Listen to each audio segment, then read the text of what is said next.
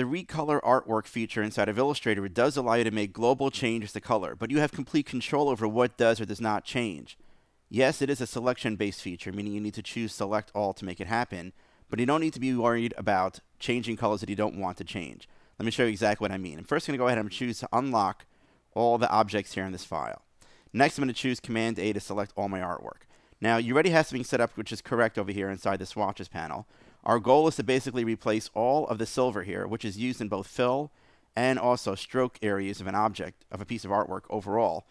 And then what I want to do is I want to change it to this swatch right here, this 10% of a color. So what I'm going to do is I'm going to use the Recolor Artwork feature. I have everything selected.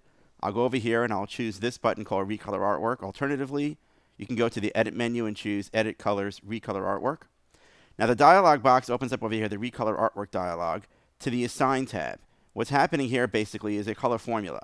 Illustrator is letting me know that this one color, which happens to have 2 tint values in it right now, gets remapped to itself, the silver gets remapped to itself, and white itself is protected. Now notice these arrows here. These arrows indicate that the colors will change, but you could actually protect your color by just unchecking the arrow. Since we don't want this color to change at all, I'll just turn off that arrow right there, so now nothing will happen to these colors. All I'm doing right now is I'm telling Illustrator, wherever you find this silver color, change it to this color, which is currently itself, which is silver. I'm going to double click on this icon, click on the color swatches, and since you already have the swatch set up, click on this one, which is a 10% swatch.